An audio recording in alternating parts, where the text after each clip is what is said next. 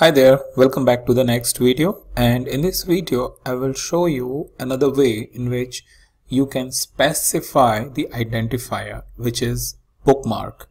So first of all, we will create a bookmark. So to create a bookmark, we need to make some selections based on what analysis we want. So for example, consumer, all these different consumers that we have, or maybe something else like in technology if we want to do any selections over here. So whatever selection you want to make, first make that selection so that you have the analysis as per your needs.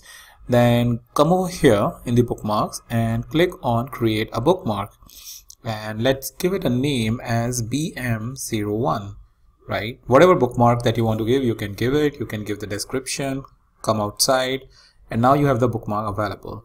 Well, the beauty is that if you remove everything and you want to come back to that analysis, you will go to bookmark and you will click it over here, and you will have the bookmark. All the selections will be made automatically based on what you saved previously. So that's a very efficient way of saving the analysis based on selections that you have made. Now let's go ahead and see this in action.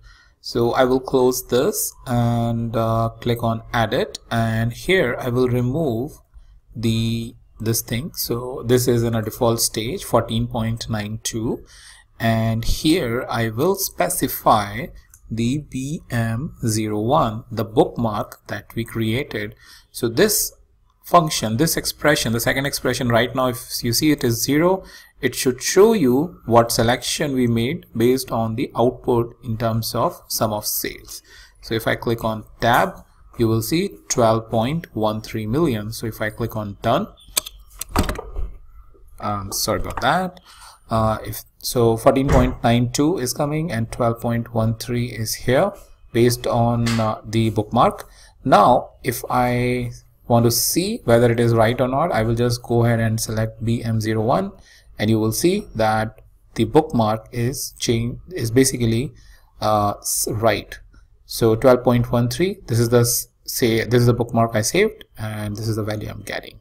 So if this is what your need is, that you want to have the expression based on some other bookmark that you created, you will use it in the identifier, and pretty much you will be done based on the analysis you want to achieve.